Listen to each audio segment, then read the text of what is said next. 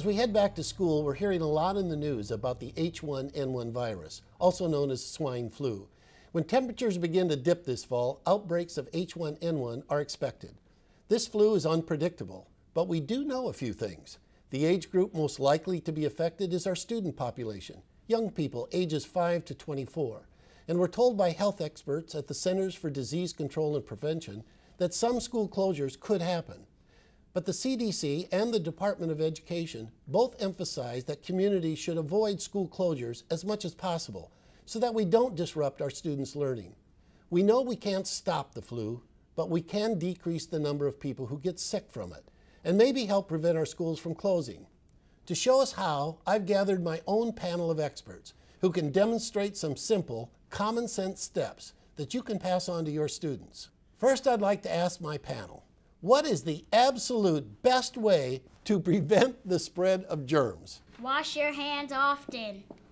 Right. That is absolutely right. Wash your hands with soap and water and keep washing them for at least 20 seconds, or about the time it takes to sing Happy Birthday twice, or to sing the alphabet song. Lucy and Megan, can you show us how? A, B, C, D, E, F, G, H, I, J, K, L, M, N, O, P, Q, R, S, T, U, V. And the CDC says it's important to wash thoroughly, to really rub your hands together. But if you can't wash your hands with soap and water, like on the bus, you should use hand sanitizer to keep your hands free of germs.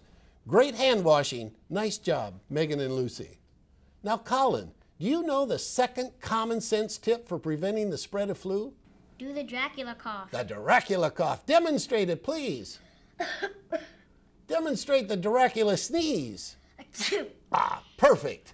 The Dracula cough, which means when you have to cough or sneeze, bring your elbow over your mouth just like the vampire Dracula pulling it over his cape. And now, who on my panel of experts knows the last common sense tip? If you feel sick, stay home. Say it again. If you feel sick, stay home. That's right, and this goes for teachers, support professionals, and students. If you feel sick with flu-like symptoms, stay home and get well. Do not come back to school until at least 24 hours after your fever is gone.